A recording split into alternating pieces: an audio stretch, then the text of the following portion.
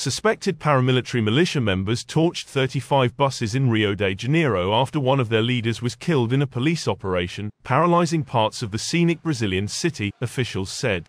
The chaotic scenes erupted on Rio's west side after an operation that Rio State Governor Claudio Castro said killed the nephew and right-hand man of a militia boss known as Zinho, the group's alleged leader in the region.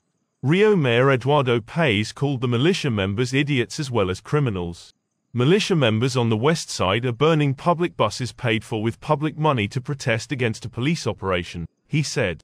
Public Bus Operators Association Rio Ônibus said 35 buses had been set on fire, including 5 used on the special rapid transit lines launched for the Rio Olympics in 2016. Public transport was partly suspended on the city's west side. Police operations against heavily armed criminal gangs are common in Rio, where poor favela neighborhoods are often caught in the crossfire. Militia members are often former police officers. They initially formed neighborhood watch groups to protect residents from drug gangs in the city, which is known for its picturesque beaches but also its violent crime. The militias, however, soon evolved into organized crime groups themselves, controlling sectors including internet service, cable TV, transportation and construction.